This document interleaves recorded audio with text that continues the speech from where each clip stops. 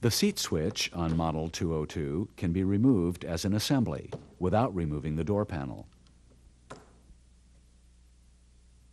There are 7 securing clips which can be replaced separately if necessary.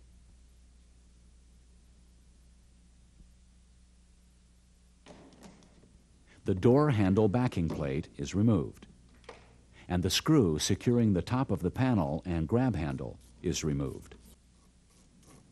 The latch trim plate is removed, and the door lock button unscrewed. This hidden screw under the armrest is removed. The location of this hidden screw is probably the single most important point to be aware of. The 9 plastic push pins are popped out, and the 4 top clips unhooked. The latch cable is removed from the holding slot and unhooked from the handle. On the back of the panel, you will find that the push pins are easily replaced, and that the wood trim is secured on the back side with 5 one-way clips, and therefore cannot be removed from the outside.